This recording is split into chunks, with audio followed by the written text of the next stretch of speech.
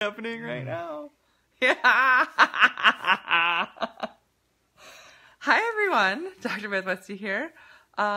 This is my significant other, my hubs, H. I call him H because his full name, Hjalmar, is ridiculous to pronounce sometimes.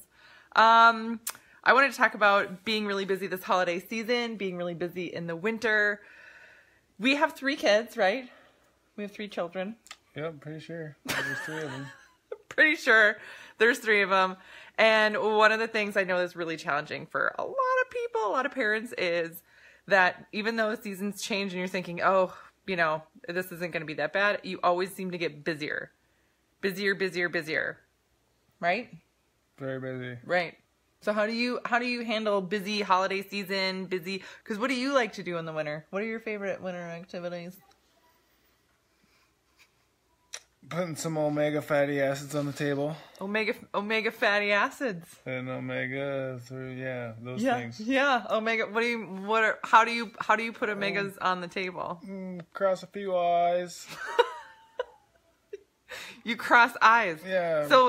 So for people who are not familiar with your verbiage on that, we go walk on some water. And hard water, right? Frozen water. Rough talk some fish up. Walleye fishing.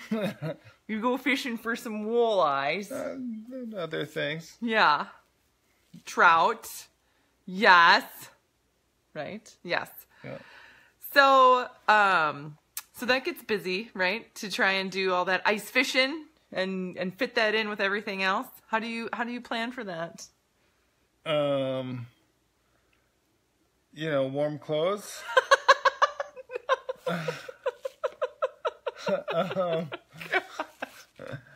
Yes, I mean, excellent that you're going to dress warm and be prepared for the weather. Question, what's the coldest that you've ever gone ice fishing in? What's the coldest weather? Oh, probably 30 below. 30 below. Probably. 30 below. What was the wind chill? Oh, probably. I have no idea. I was up near Canada. Yeah. So just guesstimate what the wind chill would be. If it's 30 below temperature, and there's wind, right? That's not with no wind. Maybe 50. Oh, 50. Somewhere in there. 50 below wind chill. Mm-hmm. Yeah, you have to hide in the pine trees. It burns a lot of energy. You out there in the cold, so you gotta hide in the pines. It's warmer in there. It's warmer in the pine trees. That's good to know. Yeah. I'll remember that for... Of course, the fishing isn't very good in the pine trees. Oh, so where do you do the fishing then if you're going to put the omegas on the table? Well, you can set some traps and watch them. Oh, you set the traps and watch them. I see. So, great. This is a very good conversation. It is a good conversation. Well, so one of the things is you like to go up and go hunting and fishing. You do a lot of hunting and fishing. And that makes it a different schedule, especially with 3 kids. So it gets to be really busy for all these activities. So sometimes we all go fishing together, right? Yeah, Zen goes with us a lot, and the dog. Yep. And we do a lot of fishing in the ice in the winter. So we're going to be probably doing stuff on that. But it's also a really great way to just kind of get away and get out of nature, right? I think I like to think of, busy holiday season. There's always something going on. There's always a place you can be or an event going on that you could be at. And one of the things I like about you going ice fishing and that when we go with you is that we get away from all of that.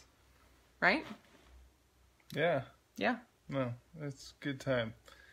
Kids have endless little games out there, playing in the snow, building snowmen, all that stuff.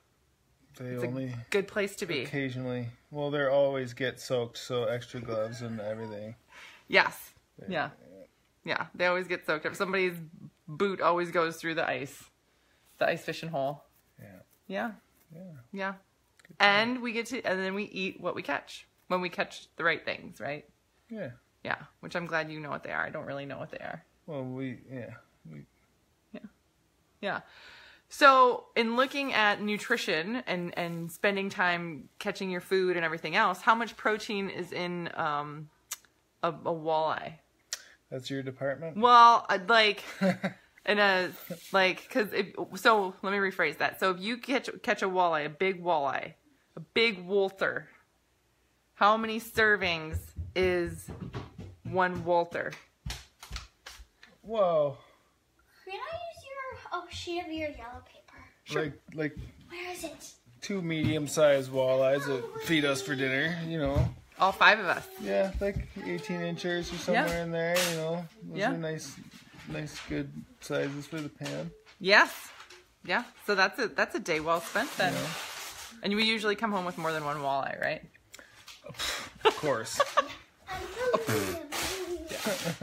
Yeah. Awesome.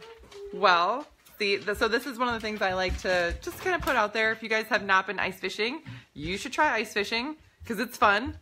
Yeah. I'm not a super outdoorsy gal. December's the best. December is the best. Why is December the best? Catch a load of crappies. Catch some... Crappies? You know, they're easy. They're easier to catch than walleyes. Okay. Yeah, we eat those all the time. Yeah. I just think it's funny that they're called crappies. They're goodies. In my belly. They are good. You are a really good cook.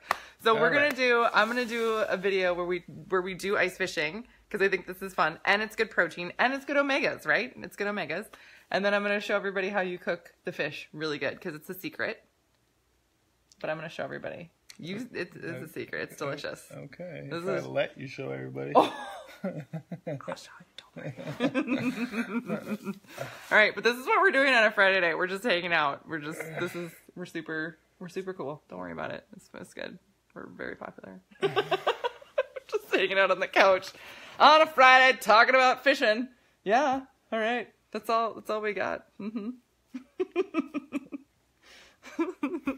Everybody, what? His secret sauce. Yes, KB. Mm-hmm. Yes. It's a secret what he cooks the fish in to make it so good. It is. It is. It's really good though. And it's gluten-free. He does the gluten-free because we're all gluten-free. Mm-hmm. All right. Everybody have a great Friday night and a great start to your weekend. And we'll talk to you later.